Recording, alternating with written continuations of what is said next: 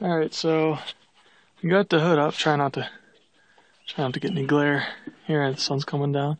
Got the hood up. You can see a little hole there. I had to take 3 Phillips bolts out of the front of the tractor. And then there's 2 15/16 on the top. I put it up and I'm just gonna go in there. I'm gonna take these. There's wires that are connect these lights and they go in through a hole there.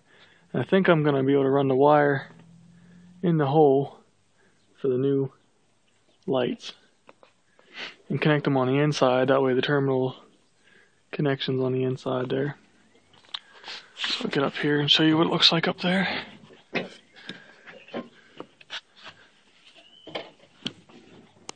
Climbing with one hand, this is a good way to get hurt. Alright, so I got her up in here. It's kind of dirty, but it's a tractor.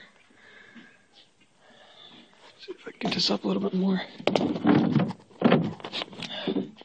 So there's the back of the old light, and it goes right in through a hole here.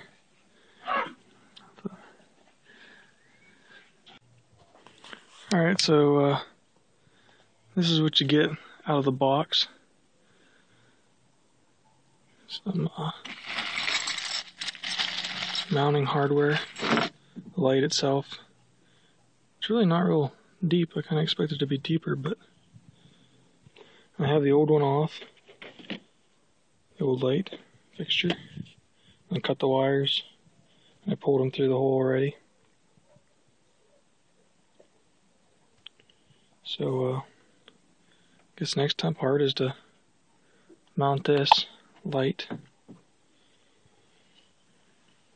right there.